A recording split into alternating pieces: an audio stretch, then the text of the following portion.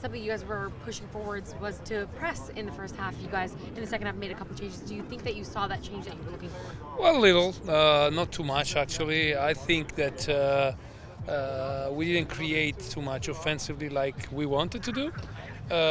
On the other side, we never risked anything really on the back. So that's the good thing is we've been always organized, and even when they were breaking us down, we were able to recover and to be good and defend. But there's a lot to do on how to be more effective when we have the ball.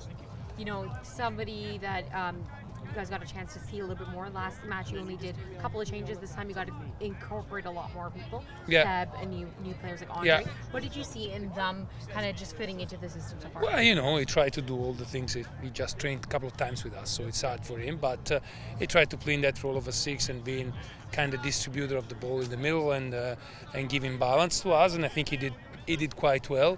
The final third of the thing were a little bit off today, and in the second half we lose a little bit of the distance in the build-up too. So that wasn't easy for the player to play. So yeah, there's a lot of material to show to the players and to work on for the next game. That's what I was going to say. How do you guys improve coming up on Saturday's game against the Lily? Well, you know, we need to, again, stick more to the principle. We at some point, again, the distance between the player, we were too expansive, and that's what we don't want to do this. We want actually to have the possibility to have option close and then attacking the space in behind.